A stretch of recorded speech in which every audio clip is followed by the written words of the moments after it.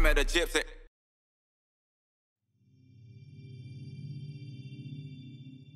I think at the end, you know, in 2002, I was 31 years old, right? 2003, when I stopped racing, that was when the KTM thing happened. I was 32 years old. That's not now, but when I raced, that was kind of you're an old guy, back in the day. Right? So at that point, you're already trying to figure out, like, what's my exit going to look like, right? Yeah. We already talked about it. I thought I was going to ride off in the sunset on a Yamaha. Didn't work.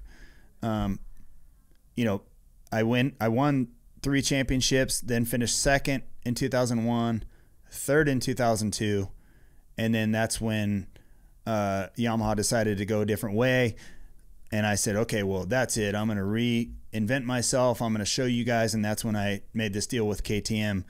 Well, it's just kind of a shame it didn't work out, because knowing what KTM's done now is so impressive. I was just a little bit early, and they were a little bit too ambitious maybe right about then. They had high hopes of doing something, but the bike wasn't quite ready. And then they were going to build a bike for it, and they canceled the plans to build a bike. And that's when I said, okay, I can't race this bike. It had no linkage. It was just not made for Supercross. I already crashed in Europe a bunch on it.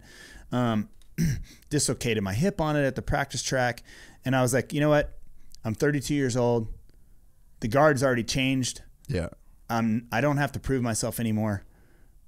I've done enough.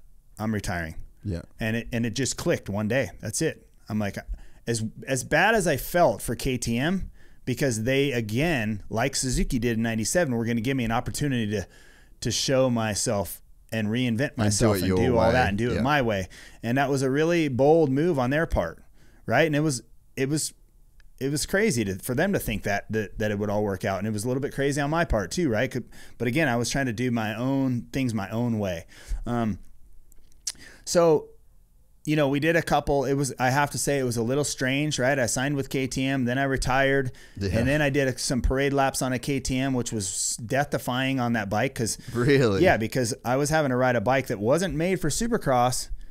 And then, you know, a lot of the Supercrosses back then, the whoops are right before the Supercross, and then I'm expected to do a knack, right? So I'm getting paid by KTM to do it. I'm like, holy shit, yeah, this is a gnarly 30 seconds, exactly. And it was a little bit like Wyndham doing those opening ceremonies with those big ass jumps. That he did for a while until he crashed out, like wanted to hurt himself or whatever. Then that stopped. But yeah, I mean, I survived that, and then immediately when that season was sort of over, it was like, okay, no deals. I don't want any deals.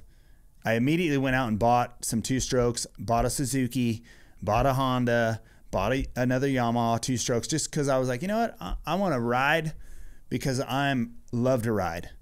And so I just want to try them all. This is the only time at this point I'll be able to ride all these bikes without people saying something about it or being tied to somebody, you know? So that's kind of how that deal started working. Then Eric Kehoe obviously is a really good friend of mine. We raced together. He raced the era before me. He's the team manager of Honda.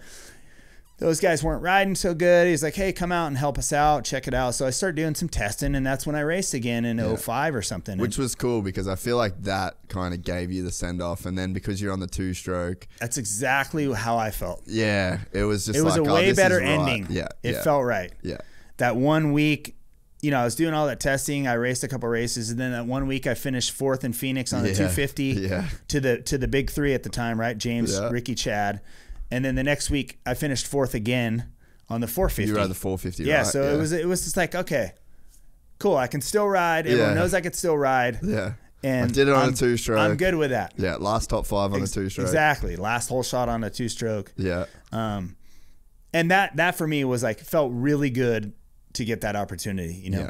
Yeah. And from there, it was just like, there was no brand ambassador job at the time. People didn't do what I was doing. I was just, I made that role, started doing it, and started doing all these fun events and X Games on the, you know, on the for Step Up, Supermoto. Yeah. And I was just doing all these fun things. Yeah, you kind of got to retire at the perfect time when like that shit was still happening too. And you were the man on Supermoto for a while. Yeah, it was so fun. Yeah. Finished, second X Games.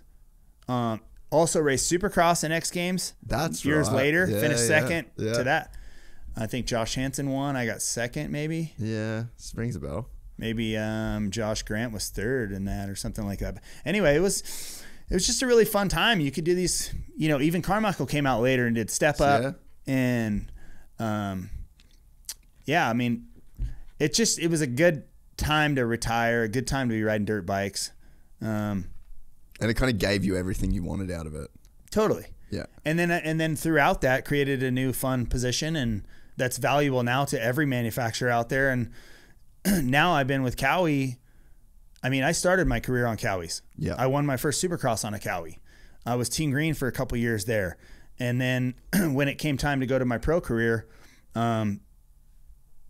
they had other guys going to Team Green, and I went to the Pro Circuit Honda team. So, in a way, when I signed with Cowie again, it, you know, Monster was part of it. Yeah. It just everything made sense to go do something with Cowie and do this ambassadorship with Cowie. And I'll tell you what, man, it's been so fun. So many fun opportunities. I really enjoy the people at Cowie. Yeah, they seem like a really awesome bunch of people. Group of people. Yeah. So I'm friends with Tucker, that's like test rides for, Yeah. So he's just one of my boys. And because of him being at Cowie, like it's kind of brought me a little bit into Cowie. I'm like, fuck, these are good people, man. Yeah, good people, good. The bike's good now. Good atmosphere, bike's killer. Been part of the side-by-side program with the KRX, you know, and my daughters are driving side-by-sides now, and we take the KRX and we go race King of the Hammers, and we do these crazy off-road events and stuff, and I'm just so appreciative of the opportunity, but we also have a lot of fun, you know. There's a great group of guys over there. So yeah, anything related to Cowie that I do, I have so much fun, and I love it and appreciate it so much. Those guys are great.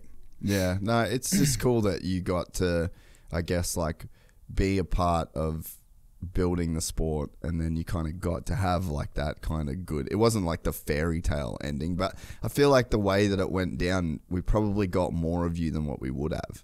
You know? Yeah, I think maybe because like imagine if you won 3 more titles at Honda and just more money, more everything that comes with it, and then maybe you're just like, I'm out. Yeah.